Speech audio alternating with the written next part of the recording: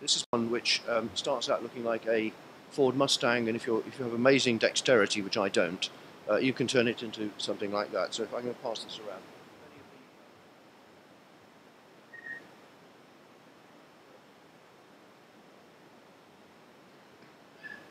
The idea is that something which, it's the same object, but the form is completely different before and afterwards.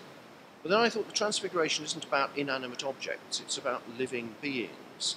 And I started to wonder a little bit more, and I suddenly remembered this story. You know who this is? This is the Ugly Duckling. And this is that great fairy story, children's story, where the ugly duckling is born and doesn't look quite like its siblings and gets rejected by all of the others, and feels terribly dejected, and in the end goes off and has to live a rather sort of soulful life on his own. Oh, there you go, not too much. And a farmer rescues him, but eventually he's so desperate he throws his lot in with a group of swans who welcome him completely as if he was one of theirs, and he grows up and, gosh, amazing, he turns into a beautiful swan. In a sense, I think that's a kind of human, not human, but sort of a living being example maybe of transfiguration.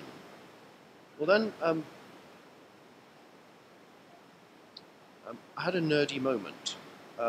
Paul Hunt, years ago, who thought my New Testament Greek was considerably better than I promise you it really is, gave me a copy of the New Testament in Greek.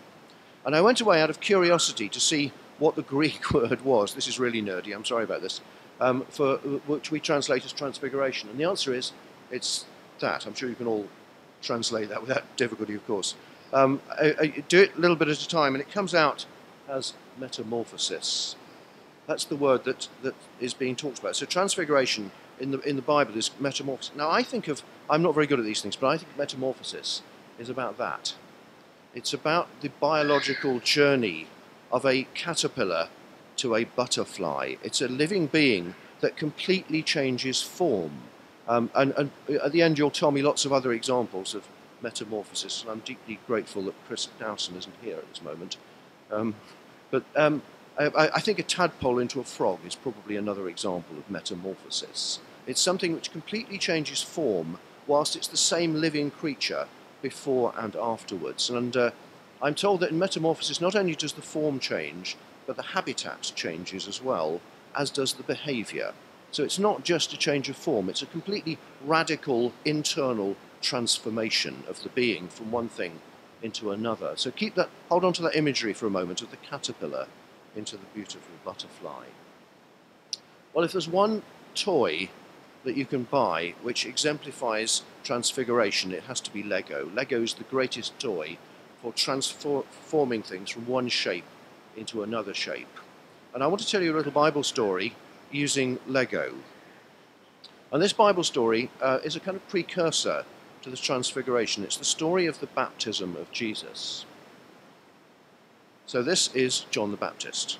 You can tell by the waistcoat, this is his, sackcloth, and he's carrying his lunch, which is honey and locusts, and here he is marching off to work, John the Baptist. And here he is announcing to the huge crowds he would draw. Massive numbers of people came to hear him preach, and he preached this great baptism of repentance. Repent, for the kingdom of heaven draws near, he said. And as he did it, he was baptizing people in the water. A baptism, they would come, and he said, "Look, I'm going to wash you externally clean, but somebody's going to come after me who's going to wash you internally clean." So here he is. I baptize you with water for repentance, but after me will come one who will baptize you with the Holy Spirit. And there were crowds of people lining up to go. And here in the queue, here's all the people. Oh, gosh, can I go back? No. We'll get there. Here's the queue of people waiting to be baptized. In the middle of it, you can see Jesus.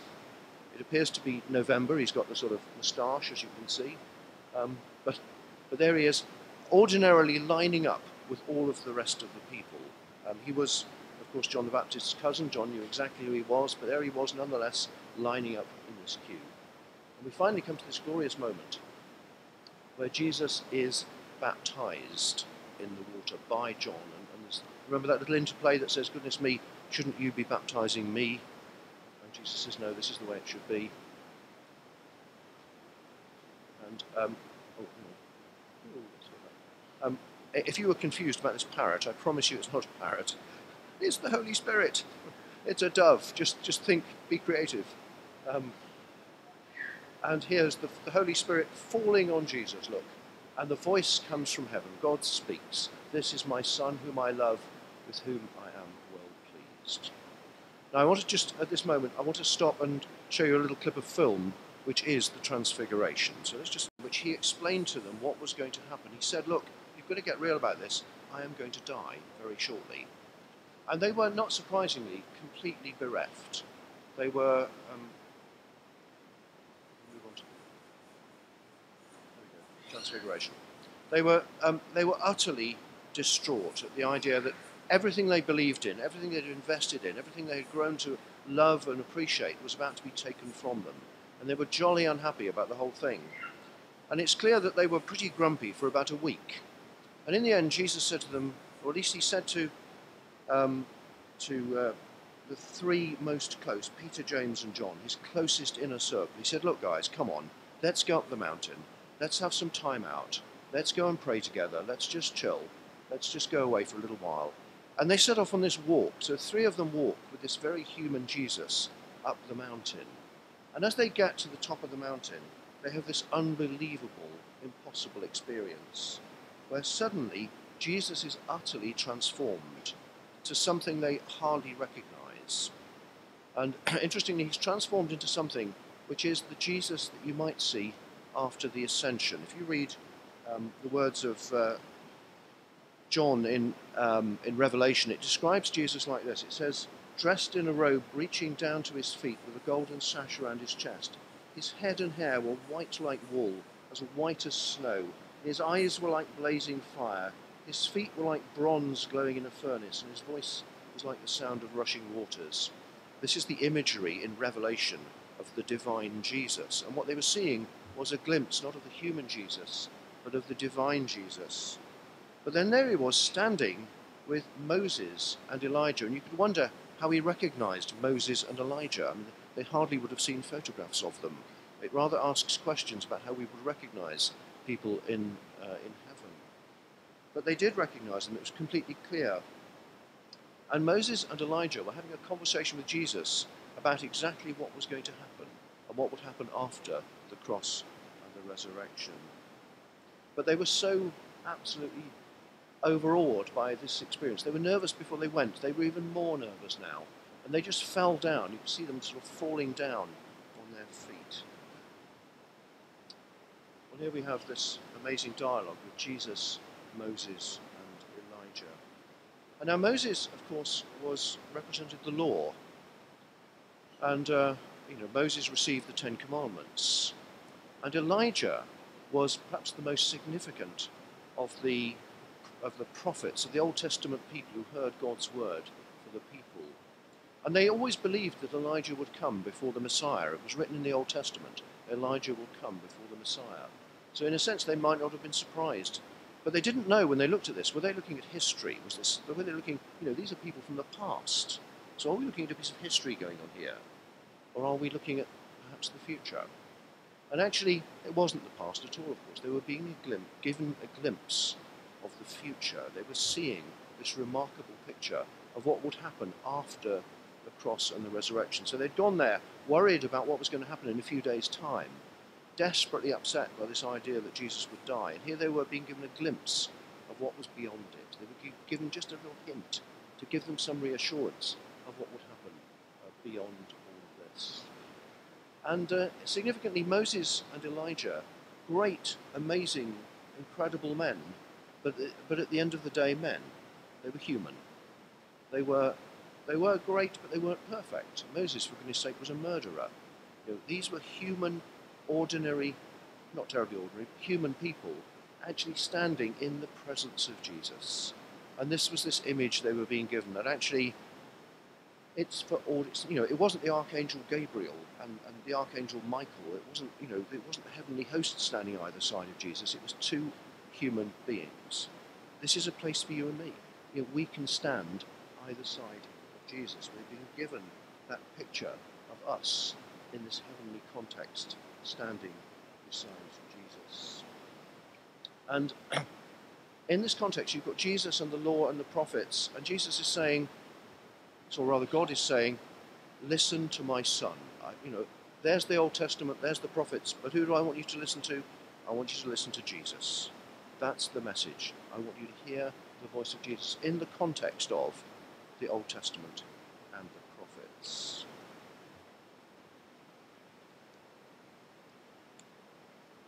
Here we go. This is my son whom I love. With him I am well pleased. Listen to him. That's the message that clearly comes to us in all of this. And Jesus said to them, look, as they walked back down the mountain and the vision had passed and they were again reunited with this very human Jesus, he said, don't tell anybody about this. Just don't speak about it. And interestingly, John, who was there, didn't. The only gospel in which you won't find this story is John's gospel. It's in all of the others, but not in John's. He didn't say anything about it at all. Well, when I was thinking about this talk, on my desk was a piece of paper which some of you will recognise. We had a men's discussion group on Saturday morning. We were having coffee and bacon butties and a chat, and David and Russell were leading us, and they passed around this little piece of paper, which is a verse from Romans. And this verse was sitting haunting me as I was thinking about this talk, and the verse says this: do not conform any longer to the pattern of this world, but be transformed by the renewing of your mind. Then you will be able to test and approve what God's will is, his good, pleasing, and perfect will. And I had another of those nerdy moments, and I went off to look at the New Testament in Greek and to work out what word was there for transformed in this passage as Paul talks to the Romans. And guess what? It's the same word. It's that picture again of the caterpillar to the butterfly. Paul is saying to this church in Rome, be transformed by the renewing of your mind. And here's this imagery: be transformed like the caterpillar into the butterfly. Be transformed, if you like the ugly duckling into the beautiful swan, or be transformed like the human, fallible person standing at the left and the right side of Jesus. And it says, then you will be able to test and approve what God's will is, his good, pleasing, and perfect will. This is a word for us here and now. Being a Christian is about living in the today. And in the Lord's Prayer we say, your will be done on earth as it is in heaven. So we don't have to wait for Judgment Day for this moment of transformation. This is about being transformed in the now. So I leave you with that thought of metamorphosis as a word for us today, and capture that imagery, and let our hearts be open to being changed by the presence of God, being inwardly transformed like that caterpillar into that butterfly.